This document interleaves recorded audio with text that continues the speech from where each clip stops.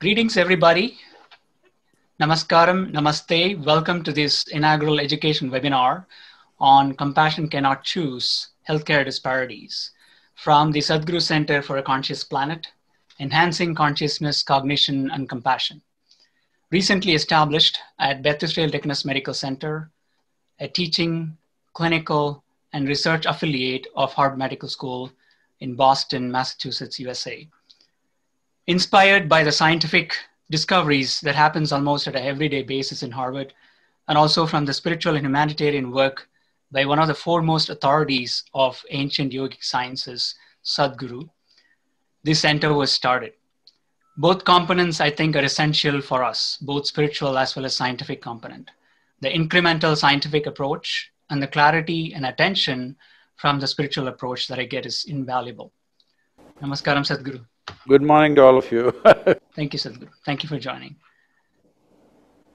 It's my fortune and privilege to have Sadhguru, a yogi, mystic and missionary, and stellar group of compassionate speakers from diverse group of their professional interests. We have Dr. Nancy Oriol. She is an faculty associate dean at Harvard Medical School. Welcome, Nancy. Good morning, ma'am. We have Dr. James O'Connell. He is an assistant professor at Harvard Medical School and is importantly president of the Boston Healthcare for the Homeless program. Namaskaram, James. We have Tiokasin Ghosthorse, who is an Indigenous elder. Welcome, Tiokasin. Tiokasin.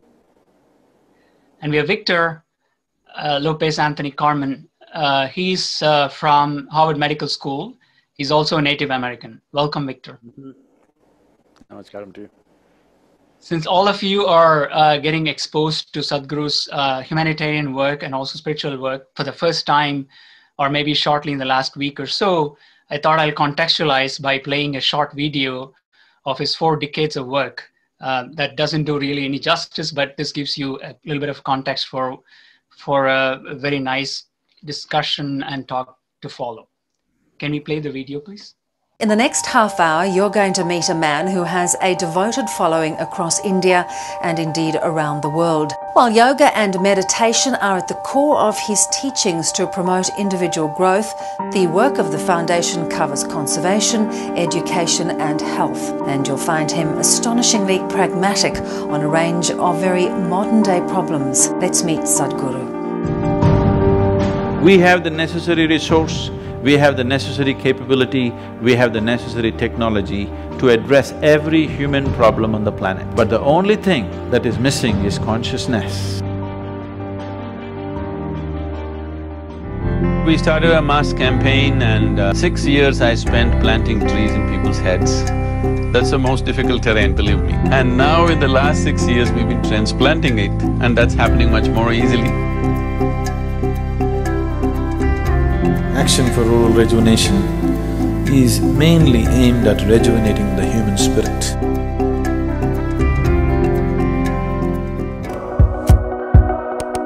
This is an incredible movement that is started in Tamil Nadu. We want to see that this happens to the whole country and revitalizing rural societies. English and computer skills are very essential to make these children come out of the hopeless economic and social pit they are in. Whatever the nature of your business, ultimately, it is all about human well-being. Isha Foundation, a non-religious, non-profit public service organisation headquartered in southern India. We've engineered the outside world in so many ways, but we've done nothing about this one. If you want to know well-being, in is the only way out. An incredible rally starting from Kanyakumari, reaching up to the Himalayas with the sole purpose of rejuvenating India's rivers. We are also launching another campaign called Kaveri Calling.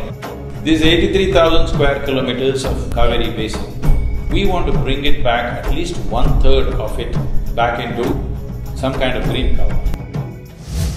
We are launching a campaign called Youth and Truth in the month of September. Youth and Truth, unplug with Sadhguru, ask whatever you want. This precious life, where are you going to invest it? What is it that will be worthwhile today and worthwhile after 50 years? You invest your life into that. You have to describe yourself in one word. Would you consider wildlife as two words or one word?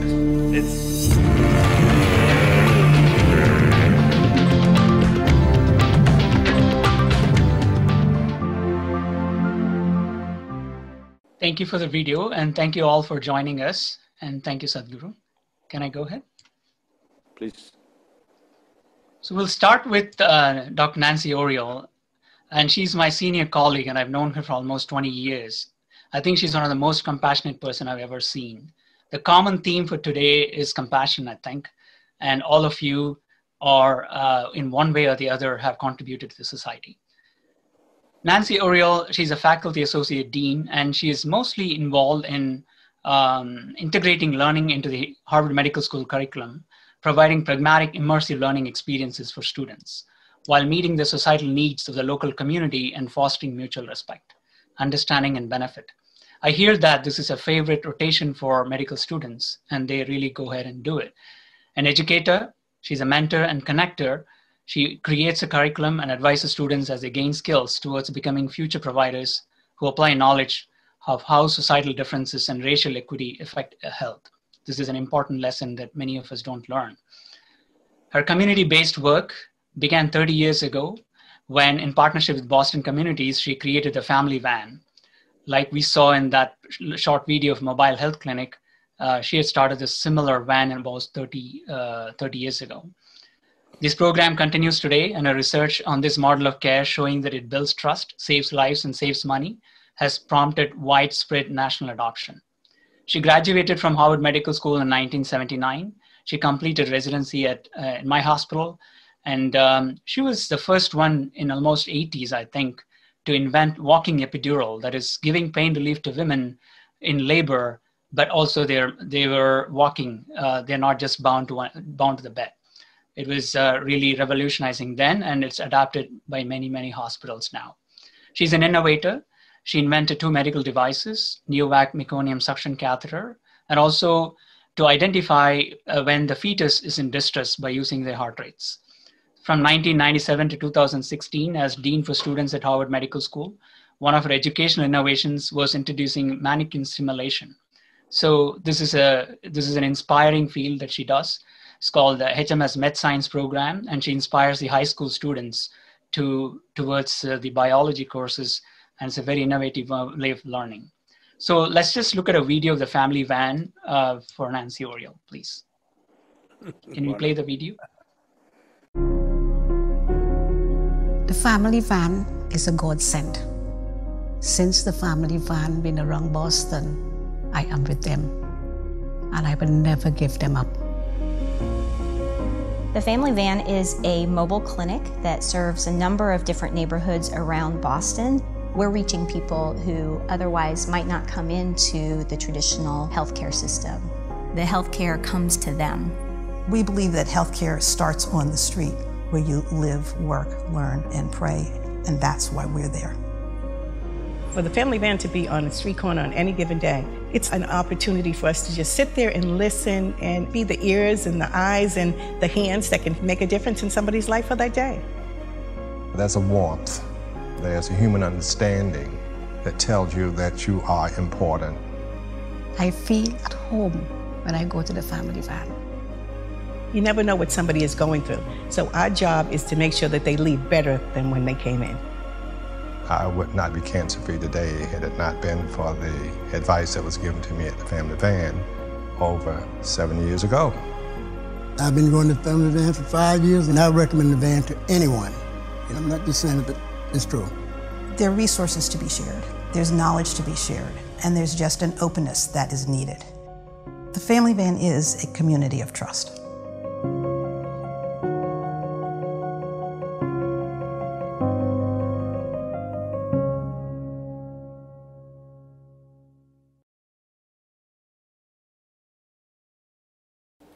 Ah, wonderful. That's impressive, Nancy. Thank you for doing this. And I wanted to start off with you. I know as an anesthesiologist, you look at one patient at a time. What inspired you to take to this almost 3 decades ago? Well, Bala, thank you for that introduction. Sadhguru, thank you for bringing us together. That's a great question. People often ask why, as an anesthesiologist, why did I start focusing on the streets? And to be quite honest, there was a moment where I was compelled to do it. So I was an obstetric anesthesiologist, and on one particular day, I was called to the operating room to do a stat cesarean section on a woman who was rushed in. She was unconscious, and her baby was in severe distress. The surgery went well. The baby survived. The mother survived. And afterwards, I wanted to go and meet the mother to find out what had happened. So, after she regained consciousness, I went to see her. And she was from a local community in Boston. She was from, what you call working poor family. She had health insurance and she had prenatal care. But when she started having a headache, she didn't know that that was a dangerous sign for pregnant women. And she didn't want to bother her doctor with something so trivial. And she didn't want to feel stupid. So she stayed home, developed toxemia and had a seizure. As I was talking to her, I realized, it was knowledge and self-confidence that had almost caused her baby's death. So I partnered with a medical student, a third-year medical student, because I didn't know what the answer was. I didn't know how to solve that problem. I knew the issue was self-confidence and knowledge and access to resources, but I didn't know how to solve that. So, and not being trained in public health, I went to the people who I wanted to serve and basically spent 2 years with Cheryl Dorsey going to barbershops and churches and mosques and grocery stores and sitting on the corner and just asking people how to solve this problem. And out of that, the family van was born. Well, the family van has now been on the streets for 29 years. And we thought that it was going to bring resources to the community. We thought that it was about sharing knowledge and, helping people access care. And we've proven that we do that. In fact, we have proof that it does we have outcome data that shows that it saves lives, saves money. But we have found it is so much more than that. So let me tell you another family man story. So in our early days, we were actually part of the Beth Israel Hospital. And the nurses on the labor and delivery, actually on the postpartum floor, used to collect money to give to the family van so we could, share with with our community. And one time they collected a little, some money, and they gave it to us and asked us to sort of give gifts to some children. So we had heard a radio report that morning about a daycare center in Boston for children whose mothers had HIV. And in those days, HIV was not treatable at all. And so we thought, great, we'll call the daycare center, we'll ask them if we can bring some gifts over for the children. And when we spoke to the director of the daycare center, she thanked us and she said, that's really very kind. But our children know their mothers are dying. And they'd rather give their mothers a gift instead. So we, as mothers ourselves, thought about, well, what gift can we give children that they can give to their mothers? And we realized the one thing that we had always gotten was little pictures of our children at the daycare center. So we decided to take our little Polaroid and go to the daycare center and take pictures of the children and have them turn it into cards for their mothers. Well, we told the nurses, and the word passed around the hospital. And then everyone started calling us because they wanted to join. The director of media production said he was going to set up a formal portrait studio in the daycare center. The nurses collected more money so that we could give the children gifts. And the print shop gave us bills so they could make cards for their mothers. And so we went to the daycare center, took 2 days, and we set up really a formal portrait studio in the daycare center. And there was a moment where I stepped back and I just looked at the scene, and there were these little children lined up proudly and quietly waiting to have their portrait taken. There was the family van team sort of helping to, move everything along, and the director of the media services taking portraits. And as I watched that, I realized the family van was more than just bringing services to the community. It was a circle of giving. And it was that everybody who became part of it both gave and received gifts. And that is what we had become. And what's interesting, data matters.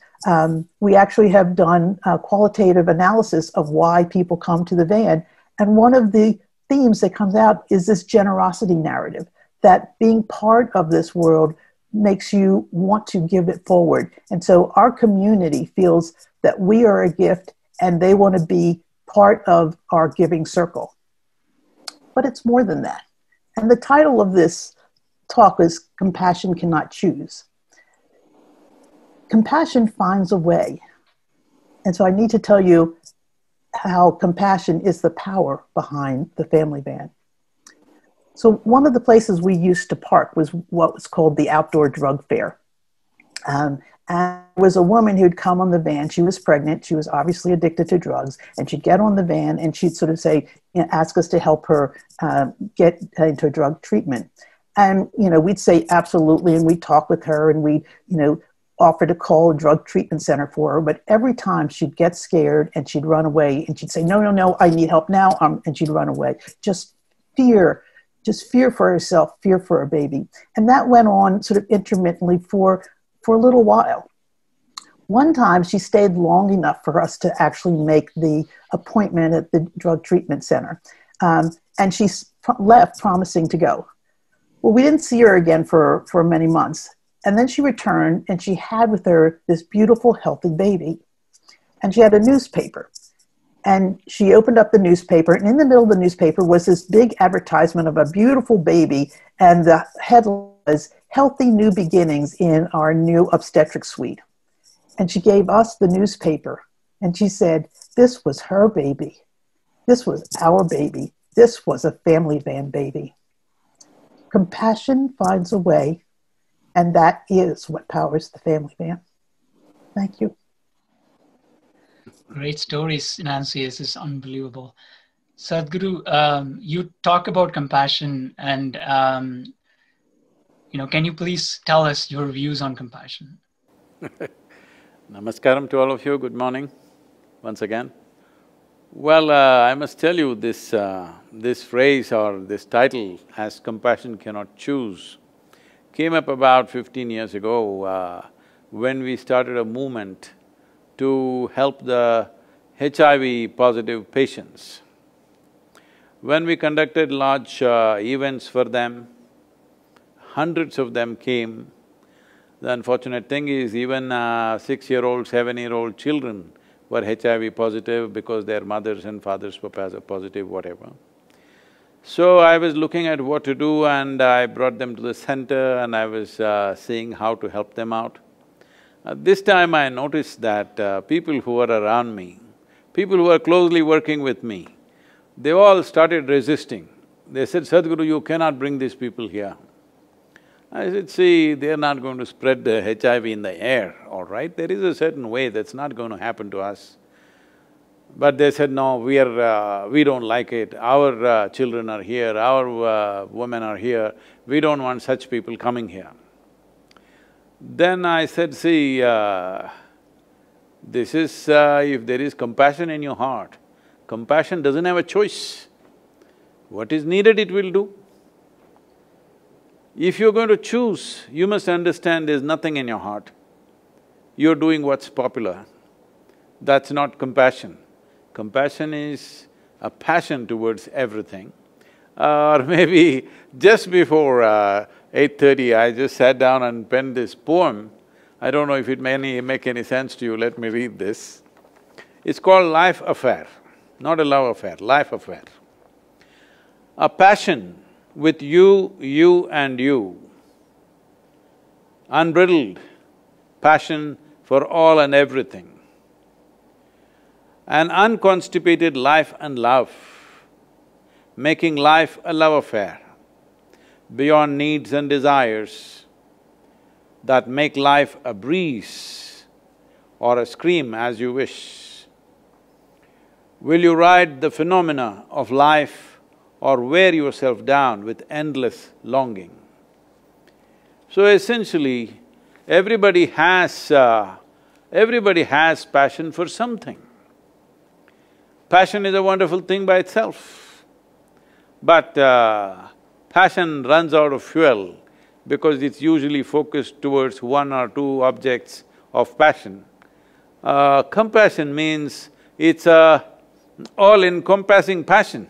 Your passion is non-discriminatory. You are equally passionate about everything. Once you are like this in your life, you will do everything that you can do. This is one thing everyone must understand. If we do not do what we cannot do, there is no problem. But if we do not do what we can do, we are a disaster. So essentially, compassion cannot choose, or compassion essentially means that you do not become such a disaster. In your life, all that you can do will happen out of you. This is very important for every human being. So compassion is just an all-inclusive passion for life around you. When your passion becomes indiscriminate, you're compassionate. Thank you, Sadhguru. It's a great segue for our next speaker, Dr. James O'Connell. And he's the president of Boston Healthcare for Homeless People, started almost 40 years ago. And he began his full-time clinical work with homeless individuals as a founding physician for them. He must do something for me also, because I am also homeless. He serves more than 11,000 homeless persons in almost 2 hospital-based clinics, in more than 45 shelters and outreach sites in Boston. So even here, these people are there and these shelters exist. For last 40 years, sir, I have lived without a home, all the time traveling, living out of a suitcase. Because of the virus, I am now homebound.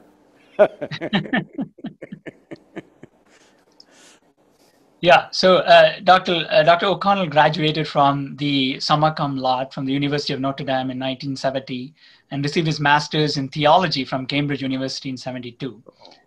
After graduating from Harvard Medical School in '82, he completed residency in internal medicine at Mass General Hospital. And he served as a national program director for the Homeless Families Program of the Robert Wood Johnson Foundation and U.S. Department of Housing and Urban Development. He's also the editor for Healthcare for Homeless Persons, a manual of communicable diseases. He's been published widely. He's also featured in ABC's Nightline and in a feature-length documentary called Give Me a Shot of Anything. I wanted to ask you about this a little later on, Dr. O'Connell. His first book, Stories from the Shadows, Reflections of a Street Doctor, was published in 2015, and he's featured on NPR's National Public Radio's Fresh Air with Terry Gross. He has received numerous awards, including the Albert Schweitzer Humanitarian Award in 2012, the Trustees Medal at the Bicentennial Celebration of MGH in 2011. Can we have his video of his work, please? My last job as a resident was to be the medical senior in charge of the intensive care unit. So that was June, and July 1st I'm at a clinic, sort of a makeshift clinic in the shelter. And I kept saying, how tough can this be? I've handled the ICU. Be careful of those things when they come up, because it never is true. But I walked in and it's my first job. I'm, late 30s now. I finally have a job. And I'm walking in as a doctor and I'm thinking they want me. And if you know the nurses are like, are you kidding? So they said, the first thing I had to do was I ran into Barbara McGinnis, was the name of the nurse who really was the spokesperson for the nurses. And they explained to me that we had been trained all wrong, that in residency, you have to go very fast. You're working all the time. You'll see 3 or 4 or 5 people in an hour, and you've got to get their chief complaint, diagnose them, and get the treatment going and move on. And if you don't do that, somebody's knocking on the door to say, can we do anything to help you move along? And they said that's never going to work with homeless people. You have to learn how to slow down. And so I remember, never forget Barbara doing this. She took my stethoscope and put it in the drawer. She took everything I had that was medical and put it away. And she said, what we do around here is soak feet. And I was aghast, because when you walk into the clinic at Pine Street, around the periphery would be these really hardened street guys, all sitting in these kind of chair, the desks that used to have the arms like this over them, and the nurses were soaking their feet.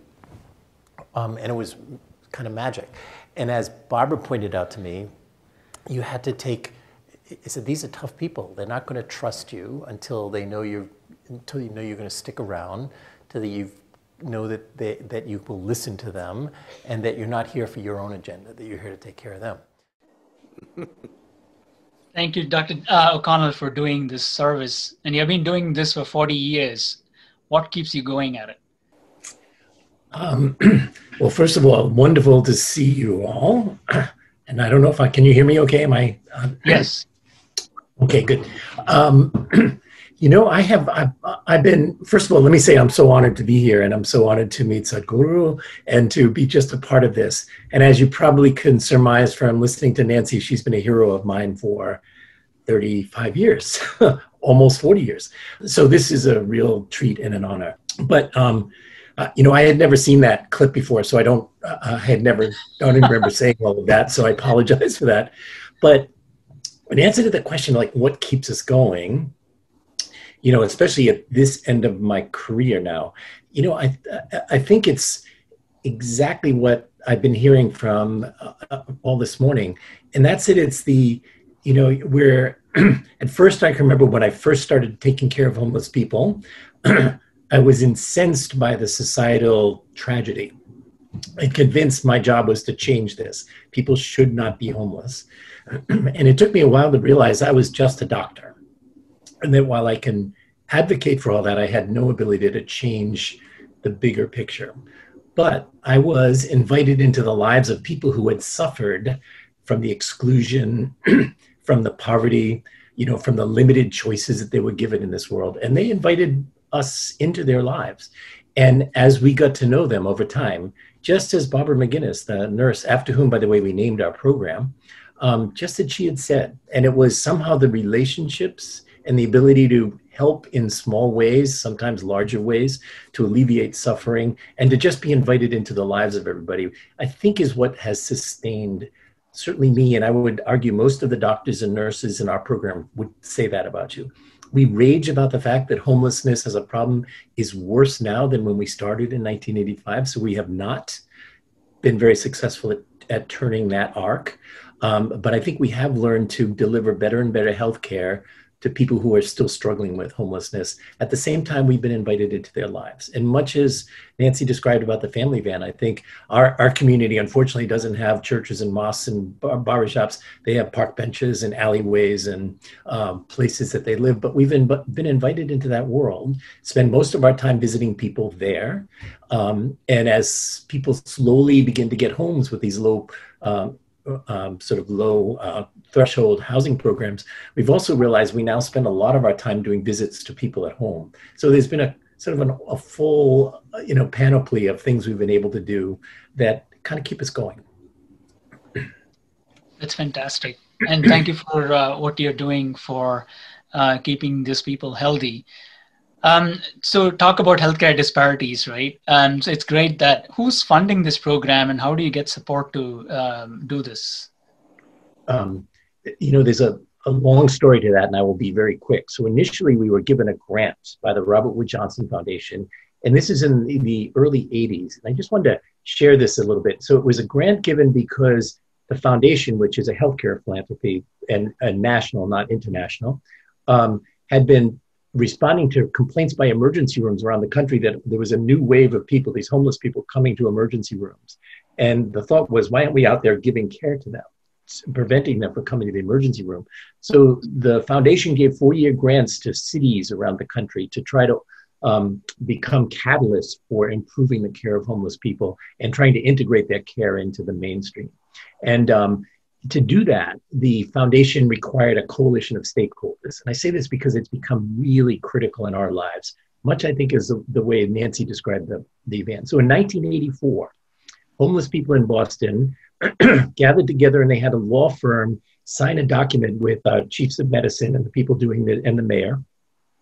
And they decided they wanted, I saved it, it's 1984, they wanted our program to be one of social justice. I was coming out of medical school and I don't think I had thought or talked about social justice since I was a philosophy student back in the 60s.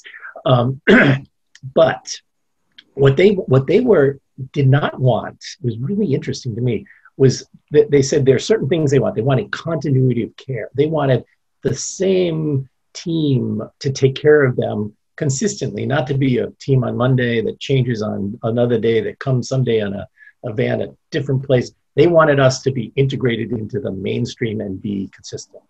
That kind of shocked me, because I had taken this job in full disclosure, because in residency, I became absolutely in love with end-of-life care, palliative care, and I was going to go on and do an oncology fellowship. But when the city got this grant, the homeless people demanded a full-time doctor, and they couldn't find one. So my chief of medicine, who is my beloved mentor, and to whom I can never say no, said he would delay my fellowship for a year if I would do this for a year. And so I thought, you know, as many of us would, this is my chance to give back, to do something good before I go on and do my career. And so when I got to the shelters, not only did I spend 2 months soaking feet and not doing anything medical to learn what the things were, but they also invited me into this world where they didn't like people like me. I was coming to do good. I was going to do it for a few months or a year, you know, get people to open up to me, share their lives. And then I was going to pack up and go do my career somewhere else. And that was the kind of fragmentation and loss that they were petrified about, because that marked everything in their lives. Everything was lost. And so they were challenging us to say, how do you make a career out of this? And as you all know, back in those days, there was no path. You had to find a grant here or there or suffer. And I can remember them saying, your job is to figure out how to get doctors and nurses to want to do this as a career, not as just as 6 weeks or 2 years of good work. And so that's been a challenge for us all along. But what they also said was, in order to do that, they wouldn't let us use a volunteer. And I've struggled with this a long time. So for 5 years, we were not allowed to use volunteers. And I live, breathe volunteerism. I think that's what we are all made of. We should be giving back. But they saw it. So the people we were serving saw it as charity. And they said, we want social justice. We don't want charity. And so they wouldn't let us get away with that. And I had every friend I knew I had gotten to volunteer. I had cardiology friends and pulmonology. We had it knocked. We knew what we were going to do. But they simply said no. And we also couldn't use students, which shocked me. I didn't know any of this when I took the job, because they had seen students coming to learn on them, to learn their physical exam, learn their stuff, and then they went off and did their career somewhere else. So they felt like guinea pigs. That's exactly the word they all used to us. And then they demanded, so we couldn't do that. We couldn't use students. So all the things that I was used to in my medical training were stripped away. And we had to learn how to just be consistent and be present. And what they were looking for were people who were going to stand with them in the light or in the darkness. And I think that set the tone for our program. And once you sort of fall into that view, as much as I thought it was wrong, was brilliant. And it was exactly what our program has learned to thrive and grow. And the homeless people that we serve are part of, they design and help us implement the programs, and they sit on our board of directors, and they are actually the people that hire and fire us. There's a very different experience I've had working in the hospital and other places. But let me stop there, because I could give you stories after stories, and if I've got time, I'll share those with you.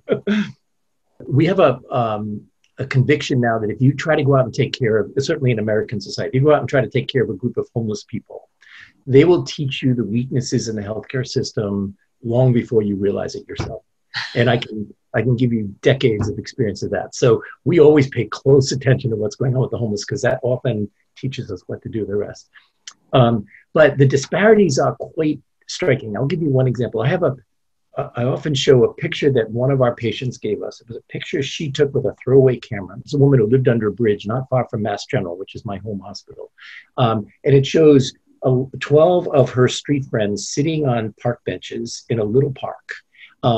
And it's her cherished picture. It's all her friends. And she gave me that to hold about 5 years after the picture was taken. I had never seen it. She was going in for surgery, and she asked me to hold on to her things. We have a big issue when people come into the hospital, have surgery. Most homeless people have to carry everything they own with them. So they don't want to come in unless someone's going to protect their stuff. So I was being the protector of her stuff. But I looked at the picture and realized I knew every single one of those people. I spend most of my clinical life taking care of the people living on the streets who don't come into the shelters. And we knew them all. And in the picture, there were 11 of them. They were all in their 30s. And they're sitting, having, smiling, looking like a really wonderful community in a little park, which is literally on the grounds of Mass General Hospital. And because this is Massachusetts, they all have insurance. They're all on Medicaid. And I was looking at the picture and saying, so a fully insured group of street people sitting on the grounds of my hospital, 50 yards from the emergency room. And when I was looking at that picture 5 years later, there was one person still alive. And, the realizing that here we are sitting in maybe the medical mecca of the world with all of our 12 academic teaching centers and we have 24 community health centers, we have 12 academic medical centers, 3 medical schools, and the mortality rate of people living in the shadows of us was higher than any African country I could find. And so that disparity, I think, has haunted us ever since. The leading cause of death was cancer. It was not like what you might think. The second leading cause was heart disease. So these are things, they were dying of things that we should be helping people with. And what we learned, as everyone knows all too well, that the causes of all these things, what these folks have lived through, had happened just as Sadhguru is pointing out. It's the education that failed them, the social services that failed them, growing up in poverty with limited choices, with awful racial issues going on. All of that ends up with people becoming homeless and living on our streets with so few options. Thank you, Jim. Especially now we are sensitized to racial disparities, and I have a question to Sadhguru. We have healthcare disparities, we have racial disparities, and so on and so forth. So I wanted to ask Sadhguru, what do you think is the reason for a disparity, any disparities, Sadhguru? Namaskaram. Well, the roots of ethnic and racial disparity is elsewhere, as everybody knows. That's a different matter. But largely these healthcare disparities are a consequence of economic disparity, which inevitably happens in every society. It is just that those who are able to ride the economic wave and those who get crushed by the same economic process, how do we take care of them in a given society is, in a way, that's what we're looking at here in terms of health, because health is vital for one's life. When you really look at this, because economics are the basis of how much healthcare we can deliver to somebody. See, one important thing is, we are always looking at healthcare as a kind of a treatment process, which is very important part of health, I'm not saying no. But creating a culture of health in a given society is very important. I think that is where most societies, affluent societies, have failed, because there is no culture of health. Eat badly, live badly, and spend $3 trillion on healthcare, we think that is a formula. The whole world is trying to follow United States in this context. So let's say in India also, in urban centers, the same culture is coming. Eat badly, live badly, but you don't have $3 trillion. That's the whole problem, all right? If you look at it as a global thing. So, right now, the biggest industry on the planet is actually healthcare, with a budget of $7.8 trillion, US dollars. Next is the insurance, which is $5.3 trillion. Agriculture and food is $5.1 trillion.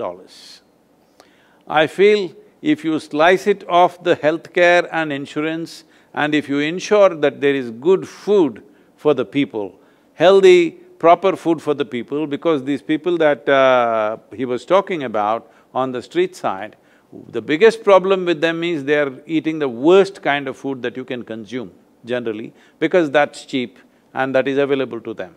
Instead of spending so much on healthcare and insurance, if we ensure that the right kind of food is given to every citizen and a certain quality of agriculture is done so that what we consume is not working against us, what we consume is working for us, then teaching them ways of being healthy, this has to become part of the social life.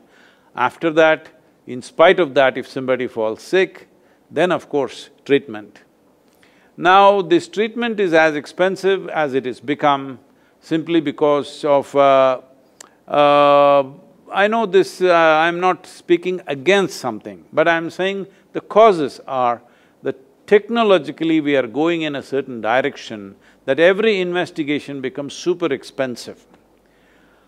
50 years ago, what a doctor would examine personally and find out what is wrong with the patient, today there are a slew of tests which cost so much. Actually, diagnosis usually costs more than treatment, at least in India it is true, and I'm sure it is so in United States also.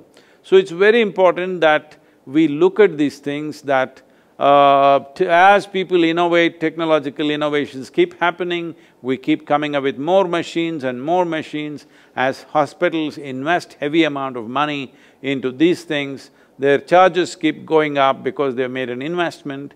So it is important that we equip our healthcare people, professionals, doctors and nurses and everybody, that more human touch is needed than simply machine way of doing things, because this will hugely bring down the costs and also a whole lot of people will get well simply with that human touch itself.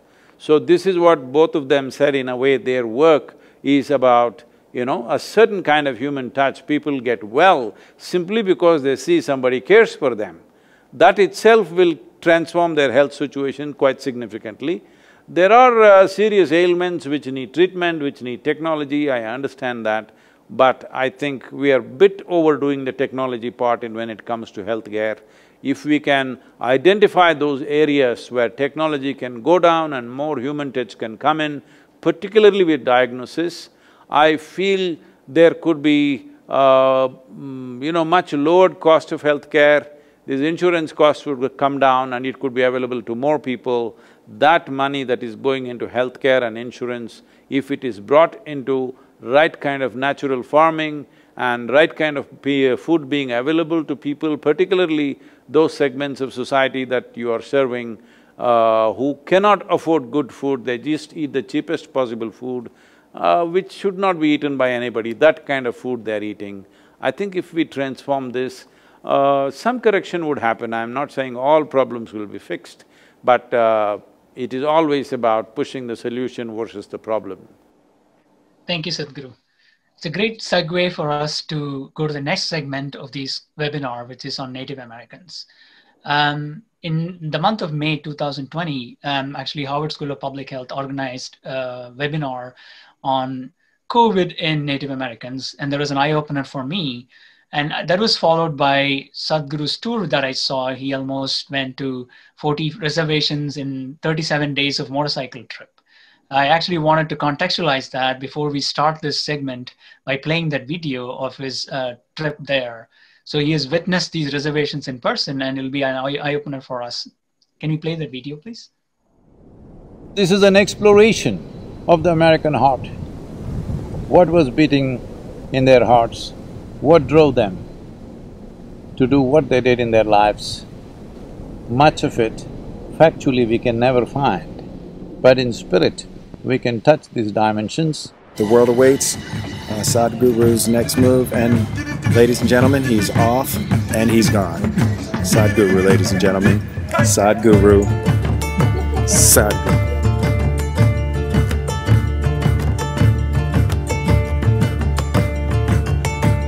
We are so honored and so humbled to have you here present on our soil. Welcome to Turtle Island.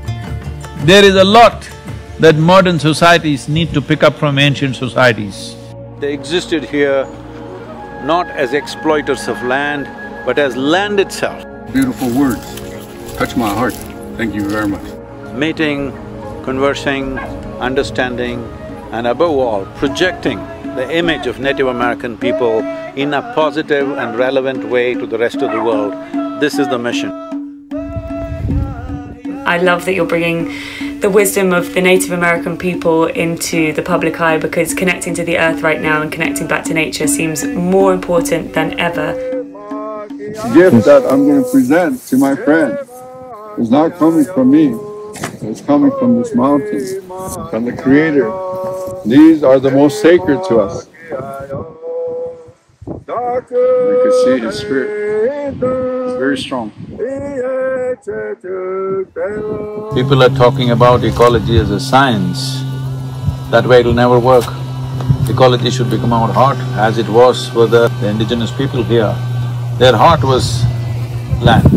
That is one dimension that we really want to present to the world. That's the reason why I'm meeting all Native American leaders, medicine men and others, so that they express themselves clearly and their message is not of the past, it is most relevant for the future. I wish our leaders thought like you, man. I love that. I commend you, Sadhguru, for thinking like that. I love that oneness mentality. We need more of that.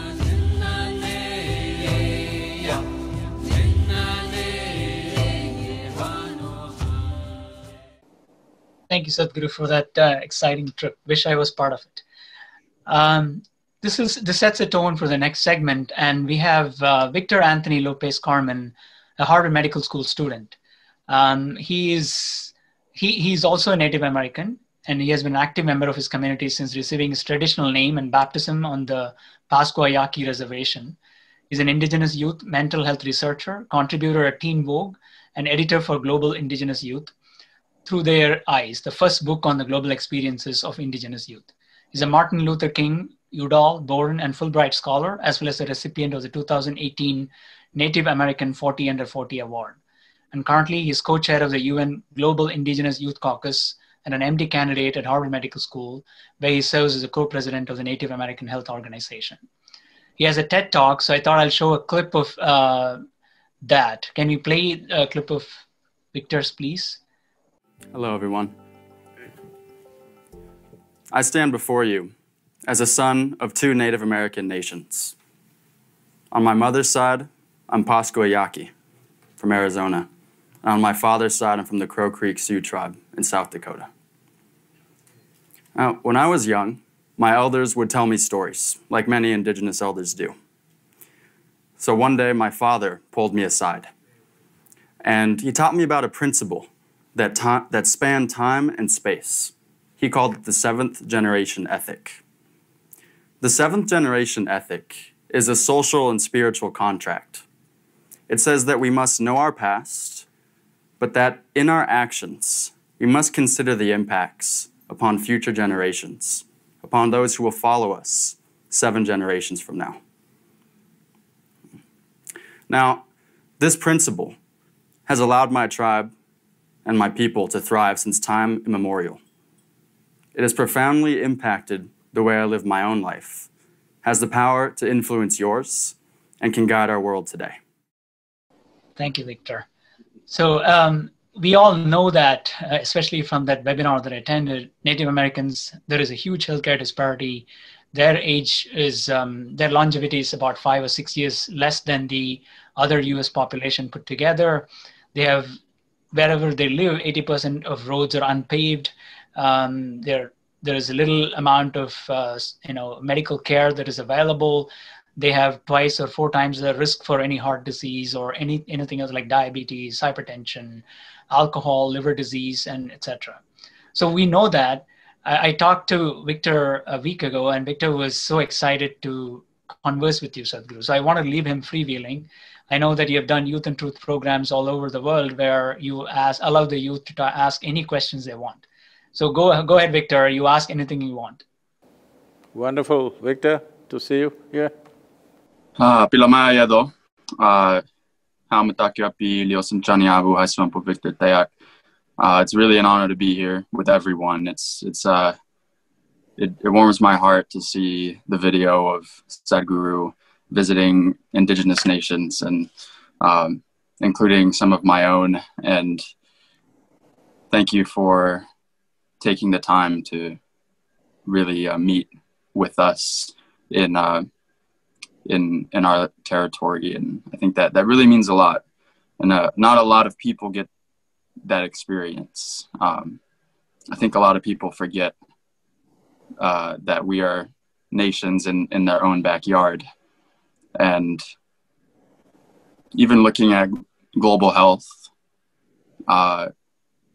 I don't often hear Native American nations mentioned in when it comes to global health in the United States. And I think people forget that Native American nations are so diverse, and we're basically different countries. We speak different languages, we have different spiritualities, and we've been practicing them since time immemorial. So I think it's really important that you visited so many. And yeah, it's really beautiful. As a Native American youth myself, I grew up experiencing and witnessing a lot of the disparities that were previously mentioned, but I also grew up experiencing the tremendous beauty of our people. And it was kind of this dynamic where growing up, I saw the ancient wisdom that my elders offered, going to ceremonies, going to sweat lodge, going to Sundance with both of my tribes. And when I got sick, my parents would take me to the traditional healer on the reservation before they took me to a Western physician. And so I got to see this beauty, and it just made me feel like I was at home. But at the same time, I got to see the alcoholism, the poverty, and in my mind, it confused me when I was a kid. I didn't understand why this was happening. I didn't understand why such beauty and such power could be in the same place as such dread and just terrible outcomes that I would see all around me. And that's one of the reasons why I was inspired to go into healthcare, because I saw that as a way that I could contribute to my community, as a way that that I could do my part in loving future generations and loving my descendants who would come 7 generations after myself, like I had been taught. And looking at the U.S. healthcare system right now, I want to try to understand where we're heading when it comes to Native American health and where these disparities are heading. When I look around, I see that, for instance, most medicals, I think 43% of medical schools in the US have 0 Native American medical students. And we make up 0.1% of medical school faculty, 20 times less, over 20 times less than our US population. And I want to try to understand what the US medical system, what message is it sending to future generations of Native American youth? We always say to move forward, we have to understand the past, but we can't change the past, but we can do things that will help what happened and make life better for future generations of everyone on this planet. But when particularly like thinking of Native American youth, I would like to ask Sadhguru what he thinks after his tour and his time with Native Americans, what he thinks the medical system can do to really show that it cares about future generations, with a particular reference to Indigenous peoples. Well,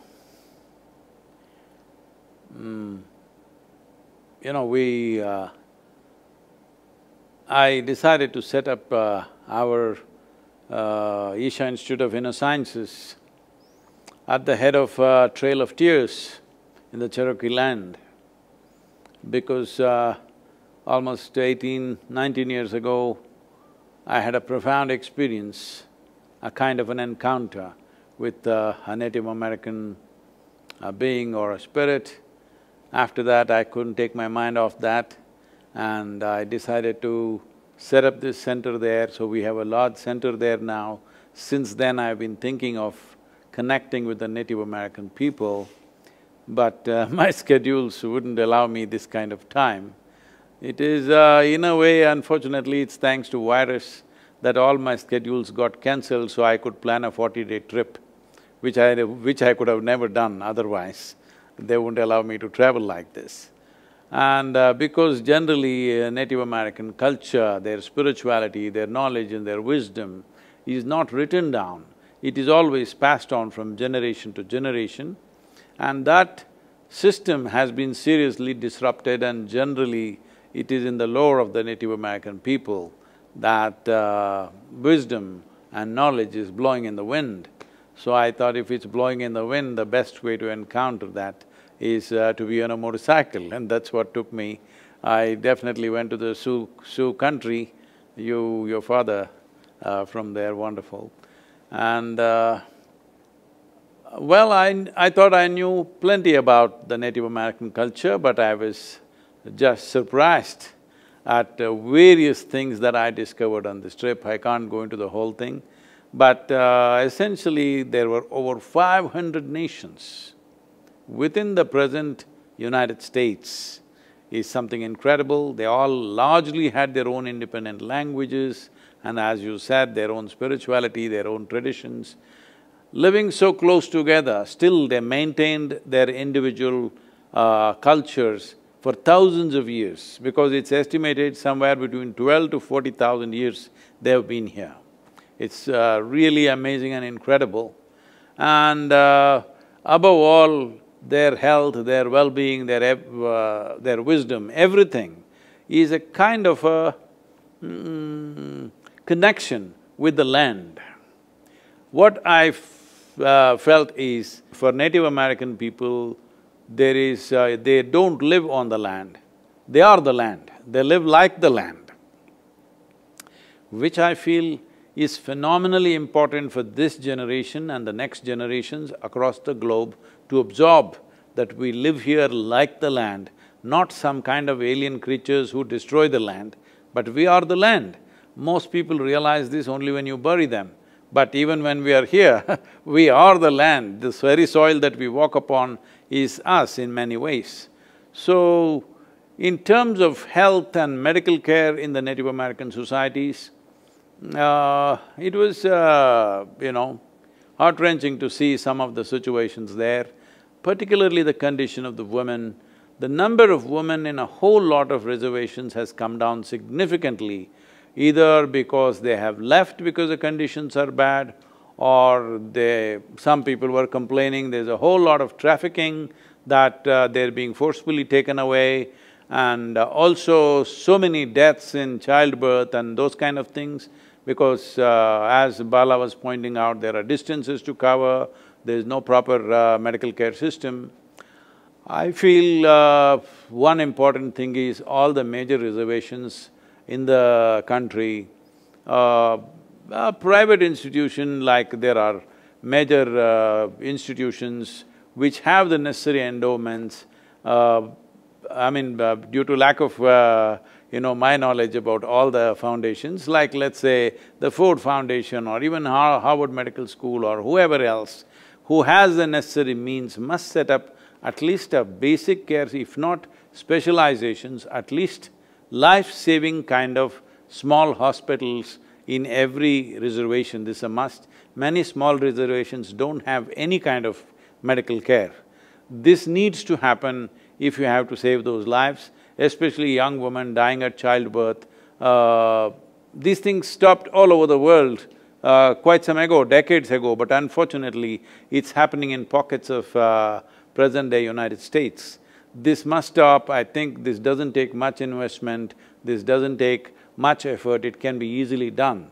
As Victor was pointing out, it is important that at high school, identify those children who have the necessary competence, and every year, whatever is the number that you need, that many number of Native American children are taken into medical schools for training, which will definitely long-term enhance this healthcare situation in their conditions, because all said and done, I'm saying without any prejudice, it may be little… the way the reservations are, it may… not every reservation is the same, each one is different. Some of the reservations, the way it was, maybe people who don't belong to that culture may find it little difficult to work in that place. So it's best their own community produces doctors, And if producing a full-scale doctor which takes 8–9 years is too much, at least like a paramedic kind of people, if you produce, which should not take more than 4 years probably,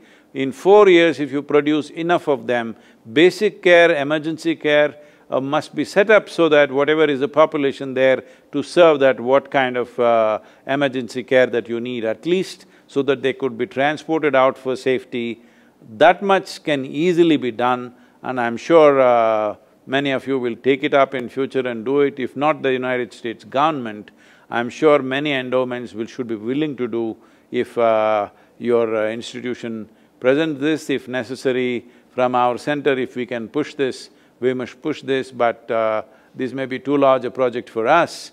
But if we can inspire many endowments in the country to at least set up this kind of thing, that there could be paramedics, if not specialists, who can attend to them immediately and if necessary transport them outside, at least handle deliveries and things like that without risk to the women who are there. And above all, this unbridled sale of alcohol also has caused severe damage, and these days very enterprising drug dealers are there, they're all over the place. The youth are being taken up by this, so I feel if all of them are not they may not be oriented towards a long study. I'm not saying everybody, Victor is doing wonderfully well, but I'm saying many of them may still have that tribal spirit that they don't want to sit in a classroom and study for years and years. So, if some kind of skill trainings and small-scale industries that they can run themselves within the reservations, I'm basically saying youth, if they're occupied, if they have some pride in what they're doing, they won't go into these addictions so much, there'll be a better chance of getting them out. So, this variety of things have to be done if health has to happen. I don't believe health will come just out of an hospital and doctors and medicines and stuff like that. That is when health goes wrong, you go to your doctor. You don't go to your doctor to a health. I'm sorry if I'm saying anything wrong, but I always see that health is individual business, everybody should take responsibility for that. When it goes wrong for some reason, then you go to your doctor for help. You go to your doctor and say, I've paid my insurance, give me health. This is not going to work like that for anybody, particularly in societies where there is a pride about being a tribal society. In those kind of societies, it's important that their way of life is not disturbed, that all the time they have to go for monthly medical checkups, this, that. That's not how they live, that's not how we live either. I still live without an insurance myself so I'm perfectly okay with that. It's just that more opportunities for youth to engage in variety of activities, develop skills for themselves. And above all, what I saw in many of these tribes is what they have in terms of craft and culture. You can make them into tremendous tourist centers where, they could be a large earnings just because of tourism, both for the tribe and for the state and country. It could be great attraction because in the rest of the world, one reason why I made this trip across the Native American nations is because I saw in the rest of the world they become invisible. People don't even know they exist. So my fundamental goal was to make these people visible. People in the world should know there is a people like this, there are people like this, and still are, not just in the Wild West movies. And the Wild West movie image of a Native American person, he comes half naked, always hollering on a horse and shoots at whoever comes his way. This is the image that the world has, that there is no regard and respect for that culture because this is just by seeing a handful of movies they have come to this. So it's very, very important to make them visible. See, it's always true for every human being, if you become visible, you would like to stand up in a dignified way. If you're invisible, you're underground, you live your life whichever way. If you become visible, you want to make yourself, little shiny So I think that needs to happen to that culture, they must become visible, they must have skills, they must have their own economy going which sustains them. It need not be in par with you know, modern economies, how they are, it must be enough for them to eat nutritious food, live a healthy life, and if some healthcare problems come, we must have centers which should take care of this. This is not very difficult to do if a few endowments take it up. Thank you, Sadhguru. That was a great take-home messages right there. Thank you. Yeah. I wanted to invite next Tiokasin Ghosthorse, who's an Indigenous elder and is also a member of the Cheyenne River Lakota Nation, South Dakota. Oh. And he's a host for First Voices Indigenous Radio, and he's a Nobel Prize nominee in 2016, nominated by the International Institute of Peace Studies in Global Philosophy. He has been a radio host and journalist, founder, executive producer for almost 29 years. And he's a survivor of the Reign of Terror from the 1972 to 1976 on the Pine Ridge, Cheyenne River, and Rosebud Lakota reservations in South Dakota. He was also awarded New York City's 2013 Peacemaker of the Year for the borough of Staten Island. He was selected for a 2016 Native Arts and Cultural Foundation National Fellowship in Music.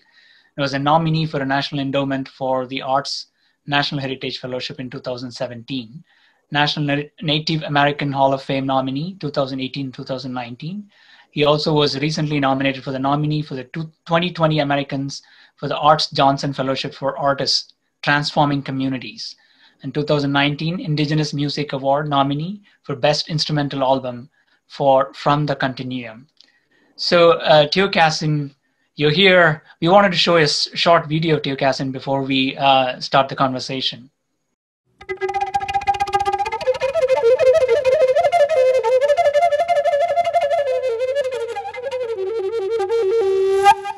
I grew up between the Cannonball River and Standing Rock, the Grand River, and the Morrow River, and the White River, and the Cheyenne River, and the Missouri River. At the age of 5 years old, they were giving us iodine pills to counteract the radioactive fallout that was coming from Nevada onto the western part of South Dakota. But what really came to play was when I could not drink my own water that I grew up with. I could not eat the food, the gardens anymore on my reservation. So I turned my attention away from me and said, this is what it's about. It's about Mama Earth. I have to do this because there's something at risk for Mother Earth.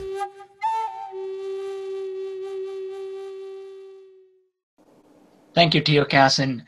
As you just saw, he's a master musician and a teacher of the magical, ancient, and modern sounds and performs worldwide. What I found interesting was he's currently co-authoring Earth Mind, a perspective of quantum physics encoded within the Lakota language. Tiokasin is a perfectly flawed human being and a sun dancer in the cosmology of the Lakota Nation. Tiokasin, take it away. Hey, thank you. Thank you for the articulation, Victor, and thank you all. It's an honor to be here.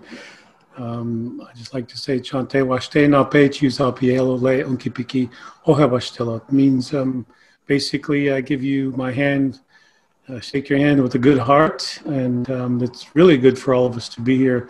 Quite honored to be here, and all the statements that you said earlier, it's like I could say I'm just one big nod. I'm nodding and agreeing with everything. So I know that because, you know, when we talk from the heart, it's part of that original intuition. That original intuition that is remaining unfiltered, coming from the heart of the earth, coming from who we are as community and unity. And when I hear compassion, I think about the unselfishness, and that it's really not about the individual, but it's about the earth as we understand, as she understands us. And I think that the biggest lesson is to know that we as humans cannot teach earth a lesson at all, because our lessons are continuous all the time, the breathing, the air, the water, and, you know, just the food that grows us instead of us growing the food. So, you know, I think the connection, the health disparities that we suffer, if I use that word correctly, is the fact that we have lost that connection, that intimate relationship with the earth. And as you see, it played out in the American public and worldwide, where peoples are more civilized and having culture. We rely too much on technology And, you know, I know it's good in some cases in being that,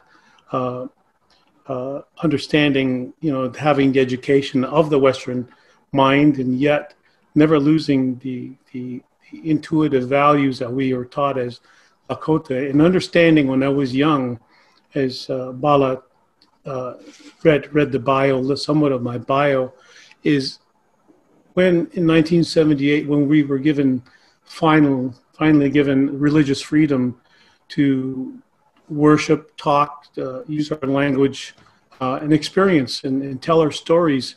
And fast forward ahead in 1992, in grad school, I decided to understand that we had to, there was the largest gathering in San Francisco of Native people. And this was to think without the Native American tag to it. It was the Native people, North American people, who gathered in San Francisco, 200,000 of us. And we were celebrating 500 years of survival. And I thought, well, out of that, we need to thrive, learn how to thrive like we used to. And what we need is a voice. So then I started to say, well, you know, I don't have experience with bringing in the media, and I had to learn about radio. And I just started a radio program to bring the voice, the visibility, at least of our stories, of our oral traditions, because that encoded energy within our languages is less subjective and less objectifying, and actually deals with the energy. So to relearn how to describe the energy of our language, and then to describe the motion of what's going on around us, the relationship that we have is much more than the rationality that we are coming up with concepts, when all these intelligences of the earth, the rocks, the stone, the water, the fire, the air, the plants, the animals, all those intelligences, I was thinking, why do we treat them as if they weren't intelligent, like they have no consciousness? And growing up with peoples when I was young, with the elders who were born in the 1800s, and being young, 4, 5, 6 years old, and reaching out and touching that transference of energy from that time, pre-colonial here, because their parents were here before the Westerner arrived into the geographical center of the United States, or North America. And they still carried that original intuition. And when I think about that innocence that is within all of us as Native people, that we may be landless, but we are not homeless. And that's what we're defining. The home is how to live with it, and not to change the earth in order to adapt it to our needs, but to adapt ourselves to the needs of the earth. And that's the great balance and the disparity that we will be successful, because I think that consciousness is alive again now. And through the experience I've had coming from those times of when I was young to now, I see something changing, but it's still rooted, tree roots consciousness with the earth, not just the grassroots mentality of applying a program here and there, which has brought a lot of mistrust for Native people. But, you know, we can see through that and adapt and include all those who have arrived here. So we welcome everybody here. We welcome everybody here. All we ask is that we lose the thought of possession, that this land does not belong to anybody. But the fact is, are we using the energy of this land correctly or not? And I like to say it that way. And just to the fact that, you know, when Victor said the 7th generation, and this is my own individual thought process, is that every generation is the 7th generation, you know, because I've heard that about my generation when I was young. And so, yes, it puts us on an even playing field, and that we, as a Kantu, or earth men, or earth beings, as a Kantu, we are the ancient future, the being from the ancient future now, so that we must stay in the present and not get too far ahead or go too far backwards. That if we are staying in this innocent, every moment is innocent, and then that is an understanding of consciousness, of what of what all life around us is actually telling us, the lessons of the earth. But I think one thing is to not just go to the earth to listen, but we go to the earth to understand how she is listening to us. And you will find the greatest compassion of unselfishness that she has. And, you know, regardless of what we do as civilized human beings, there is all that culture that is springing forth now because of COVID. The intelligence of COVID is bringing forth people putting seeds in the ground again, singing the traditional languages, you know, the planting the seeds in the corn. And this is what I understood when I was maybe 14 years ago, when the health disparities on my reservation in Cheyenne River, is that we had to do something. And we did take an organization, we took it home, and now here it is 13, 14 years later, and it's through the children to be taught that culture, once again, the language, because like as Bala said, the encoded physics, the quantum physics is within the language, and this language primarily is verb, is all verbs, and it's less noun laden to describe the continuum that life is always and it will be always moving. And so if that's too much, then maybe I should stop right there. Yeah, thanks. Thank you, Tiokasin. That's a great, segue for the next conversation. What I thought I should do at the end of this webinar was to take home some messages. Already, I think Sadhguru gave a list of things that could work, that could be implemented right away. We have compassionate minds here, Nancy, Jim, Victor, yourself. So I want you all to think together and brainstorm here to see what are the top 2 or 3 things that we can do or focus on for the Native Americans. Nancy, I'll start with you. Now, let's say that you are being put in this spot that, okay, you have to go and take care of Native American, a particular village. What would you do? Where would you start? Well, the thing that I've heard from all of us is, and the thing that I learned doing the family van, it's about listening and joining in people's lives, or it's not even joining, it's like people have to build their lives themselves. And if you don't have the resources, then as Sadhguru said, help bring in the resources, but it is listening to the people and having the people design what they need. That's sort of on a big level. My world and Sadhguru's world of using mobile to get around to people, the native lands are huge. So I think there's a place for using mobile. And the nice thing about that is you can then design it to fit the people it's serving. And one doesn't have to look like the other. Each one is unique, like each people's is unique. Thank you, Nancy. Jim, do you have any thoughts, Jim? I do, and I am just kind of in awe of what I've just heard from Victor and Tiokasin. The thought I had, which generating for me, and I mentioned this before, is as a student and as a resident, I spent a lot of time on the Navajo reservation in Shiprock, working primarily in the hospital, but I spent a lot of time with the public health folks who drove out to the hills. I remember going to Two Gray Hills and many hills. And it was my first time ever watching how effective doing care at home can be and how bringing the care into remote homes was so valuable. But I also, in resonating on what Sadhguru said, is that I also realized the value of the small hospital for when there's a problem with a delivery, you can avoid infant mortality if you've got the right stuff. But if you don't have the hospital, women will die. And so I realized to me, it was a nice blend of, the framework was there for how you work as a team and how you do care both in the hospital, but out in the thing. And I think that model that I saw in the Navajo reservation, while way under-resourced, I don't want to pretend it was enough, was kind of the model that I think we should have around the country.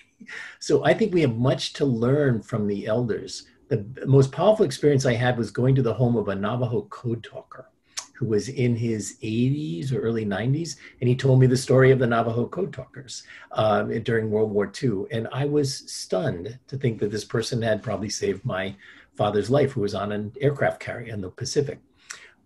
So I think if I were reflecting on this, I am hearing so much about how we need to respect and listen to and be part of the land, which I learned a lot about from the Navajo folks. And then I also think that we can bring good health care. I love what Victor says is that we definitely need, we just have not had Native American people training in our medical schools and training in that. And, if we could get physician assistants, if we can get nurse practitioners to join with Victor and others to go back to the reservation, I think the model of care is probably there. And they will then teach us what we should be doing in our other places. Thank you, Jim. Sadhguru, thank you for giving a list of things that we should focus on. But are there any one or two things that, we as a group can start doing right away with all the influential positions these elite group has? See, the simplest thing with minimal budget could take off is, as Nancy is with you, whether you call it a family van or you call it a Sioux van or you call it a Lakota van, whatever you want to call it, whatever the local people want to call it. I'm saying for specialized things, I noticed injuries, I'm saying these young people have injuries, fractures and sometimes bullet injuries and stuff. And they're permanently disabled, many of them because of these injuries, because they don't get themselves properly treated. So one van for injuries in every tribe, one for deliveries, one for small procedures that you could do, and diagnostics, 1 or 2 vans. If you leave it like this, I think that would be the simplest and quickest remedy before hospitals and before you train Native American youth in, medical care and stuff like that. This kind of things can be easily done and easily manned. It need not have specialists, super specialists, simple medical care on the ground, that people should not die of simple things. See, this happens in all tribal societies. Like for example, in India, now we brought it down significantly in the last 10–15 years. Otherwise, thousands of children were losing sight because of conjunctivitis. Not because conjunctivitis will take away vision, kids are just scratching their eyeballs out. All you had to do is tape their fingers and the eyes would be saved, but there was no those 2 drops of antibiotic in their eyes. So I'm saying that, and urinary infections were killing thousands of women across India. Now we've stopped that because the way that traditionally the women are made is they wouldn't go to a male doctor for these kind of things, and they would rather die than go to a male doctor. That's how they are made. So these are… I'm sure in these tribes I noticed lots of injuries which could have easily been handled by modern medicine, unfortunately has caused deformities in people in Native American societies where I saw. Particularly I saw this in some places in the Hopi land where, small injuries have left them disabled for long term. So these things could be attended to, deliveries are very important, it could be attended to, and small procedures that are needed, this and that, small things will be there for every human being. If these kind of things and diagnostics are handled, that itself could make a huge difference to start with. Thank you, Sadhguru. Tiokasin and Victor, do you want to round it up? Go ahead, Victor. Yeah. I totally agree with what everyone says, and it's so inspiring to hear this as a Native American medical student. It's really inspiring and powerful. For me, I feel like 2 things. One, a more serious effort to look at the recruitment of Native American youth into medicine as a public health response, as something that will directly impact the nations that they're coming from. For instance, I think every Native American youth, or the great majority, have this drive to we want to help our communities. We want to do what we can to contribute. but there's so many factors that distract us as youth. And from my own personal experience, like there were only 6 people from my high school that went to college, and 50% of Native Americans drop out of high school. And there needs to be efforts by the medical system to see that as a public health crisis, because we are the most likely to return to our communities to help. And once we get to that level where we actually can, we do.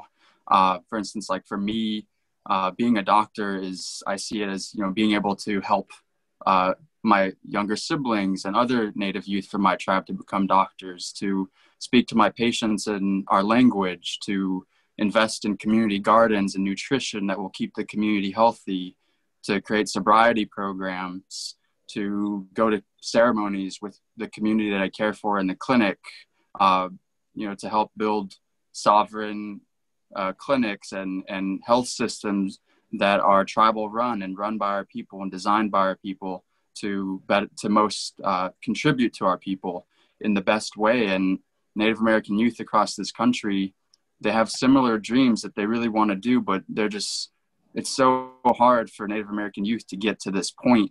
There's so many factors in society because of the oppression that we faced for hundreds of years that has created this sense of hopelessness and poverty that we've never given up to try to get past. But it makes it hard for Native American youth to get to this point, and the medical system needs to see this in a more complex way to really invest more upstream. And another thing, I think the second thing is seeing Indigenous health in a nation-based view. I think a lot of medical schools across the country are doing this already, but I believe it would be a tremendous improvement in Indigenous health if every medical school found a way to focus and partner with the tribes that are local and state. For instance, if Harvard Medical School were to partner with Wampanoag in Massachusetts, or University of Arizona partnering with the Pascua Yaqui, and to see these partnerships as a way to build that local community between the local tribes and the medical school, I think that has so much potential, not only in recruitment, but to create this sort of goodwill between tribes that will flourish into partnerships that can really make a difference going into the future.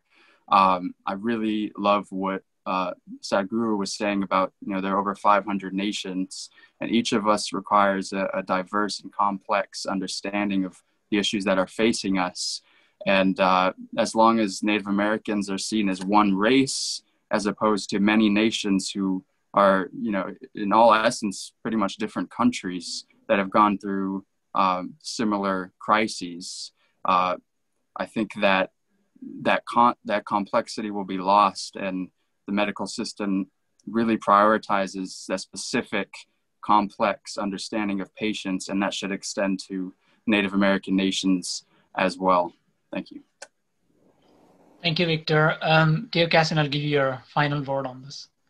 Oh, hey, thank you. Sadhguru started this out with creating a culture of health. And again, I'll reiterate that, everything comes from the earth. Everything is medicine in that way. And where is the knowledge? Where is the intelligence to understand that? But through the languages that are still connected and are still related with the earth. And I think that is the deeper study and understanding. And we need to rediscover that knowledge, that intelligence of the earth, because if you go into the language, it is telling you basically about the creation story and what is, I would go back to the first diabetic on the Cheyenne River Reservation was in 1968.